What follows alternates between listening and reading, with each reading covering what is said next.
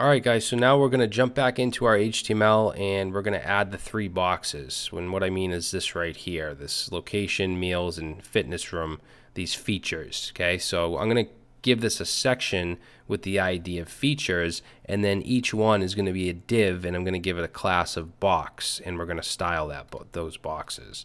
So let's go down below our last section, which was the home info. And again, if you watch me build websites and themes, this is, like I said, I usually have a header and then I'll build on each section.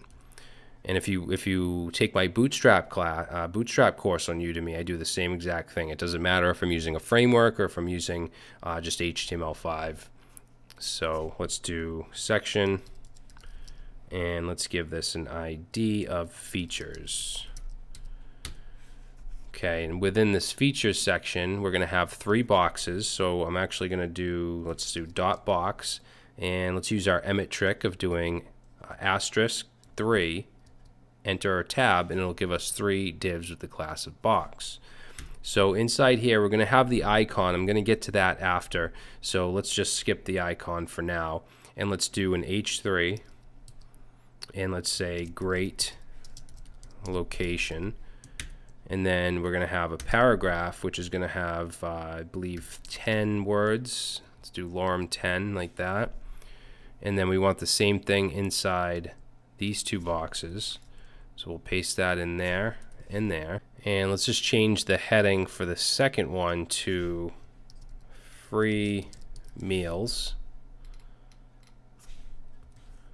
And then this third one is going to be fitness room. Okay, so just a list of what the amenities, the features, and we'll save that. Let's go down. So it's going to look like this by default. Now before we get to the CSS, let's add the icons. Now these icons come from Font Awesome. So if we go to fontawesome.com and go to start using free, it's going to give us a link tag that goes to this all.css style sheet, which allows us to use those fonts. So we just want to double click this and copy it. So I'm going to Control C, and then let's paste it up top here above our link. So Control V, we'll paste that in. And now, since we have this included, we can use certain classes that will give us certain icons. Now, the Font Awesome website allows us to search for icons. So building, I actually want to search for hotel, and it's going to give us some results. Now, there is a pro version to Font Awesome. I believe it's like $50 a year. I'm not sure. I don't have the pro subscription. But usually the first one, see how there's 3 hotels, 3 H squares. Usually the first one is free. And then these ones, as you can see, have the little pro icon. So we want this first one, this first hotel. I'm going to click on it. And what we want to look at here, it shows us the icon, different sizes and stuff. But what we want to look at is this tag, this I tag with this class. And you're going to have 2 classes. You're going to have one that's just the Font Awesome class, and then you have one that is the actual what the icon is. In this case, it's the hotel. So we can actually just click it and it copies it for us. And then we can go back into our HTML. Let's go right above this H3 and paste that in. Let's bring that over and we'll save it. And let's go back to our page here, and notice now we have a little hotel icon. Now this is too small. We could change the font size. After all, it is a font, but there's actually classes that we can use to change the size. So if we add in a class here of FA-3X, okay, so you have 2x to 5x, I believe, and it will change. It'll basically be 3 times as big. So let's save it and go back, and now we have a much bigger icon. Okay, so the other icons we want, I'm just going to copy this I tag here, and we're going to paste one in right above free meals. This one is called FA Utensils. Okay, so if we went and searched for whatever food, it'll show us the utensils icon. And then this one here is FA-dumbbell. Okay, let's save that and take a look, and now we have our 3 icons. So that's it for the HTML for this part. Now let's style it. So we're going to go to Style CSS, And let's go down to the bottom here. So we want to do our features section, which is basically just the box, or we could do a I'm trying to think if we're going to use these boxes anywhere else. I don't think so. I mean, you could use the box as a utility class if you were going to use them. Actually, yeah, let's just do .box in case we use them somewhere else. So each box we're going to float left, okay? Even though, you know, they're all going to be in a row, it's not like a left and a right. We want them all to float left, just like we do with the menu items, with the list items. It'll make them go horizontal. And then the width we're going to set to 33.3%, okay? Because we want them to all be even, and there's 3 of them. And then for padding, let's do 50 pixels. And since we have border box up here as a value for box sizing, since we put that there, this padding will not get added to the width. If you don't put the border box, then it's going to get added and it's not going to look right. Okay, and then the last thing is I just want to align everything to the center. So text align center. And let's save that and take a look. Good, so now everything is aligned horizontally. I do want to add a margin bottom to the actual I tag, to the icon. So let's say .box I, and let's say margin dash bottom 10 pixels. Okay, now for the background. Now remember, we have those utility classes, the BG classes. So instead of coloring, you know, adding box or whatever, we're going to grab onto those classes and put them in our HTML. So this first div with the class of box, I want it to have a light background, so I'm going to add BG light, and we've already added the style for these. The second one is going to be BG dash primary, because we want it to be that tan color, and then the last one again is BG dash light, and save.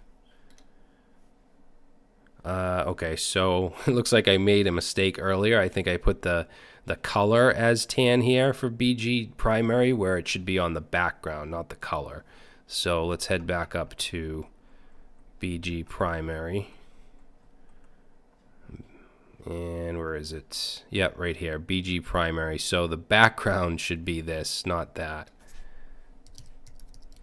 And then, let's see, the color should be that, I believe, or is the color white? Let me check. No, that's right. But let's just move background to the top like that. All right, so let's save. And now the background is the color, not the actual text. Okay, so that looks pretty good. Now we want to do the footer. So let's head back to our HTML. And remember, we have a semantic HTML5 footer tag. So right under this section, let's do footer. And I'm actually going to give it an ID of main footer.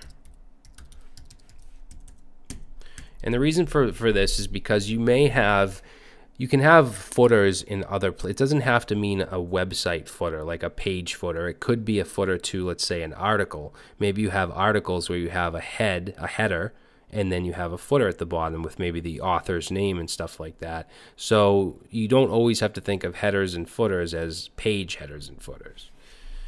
So let's put a paragraph in here, and let's just say hotel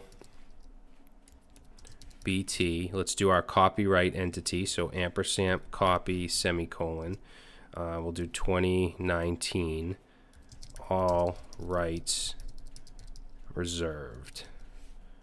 Okay, let's save that. So by default, it's going to look like this. We need to add a little bit of styling. So we'll go back to our style sheet and let's grab onto the main footer. Let's say, put a comment in here, and we'll say main dash footer. And first of all, I want to align everything to the center. Okay, we're going to add a background. Actually, no, you know what we'll do is we'll use the BG dark on the footer. Wait a minute.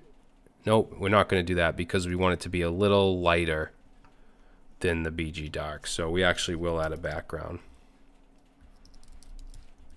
Let's do 444, which is a shade lighter. Okay, so let's make the color white. And let's add padding all around, 20 pixels. Let's save that. Check it out.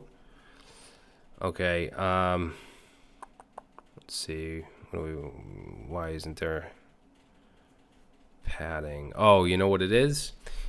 Since these three have been floated, we need to actually clear that float.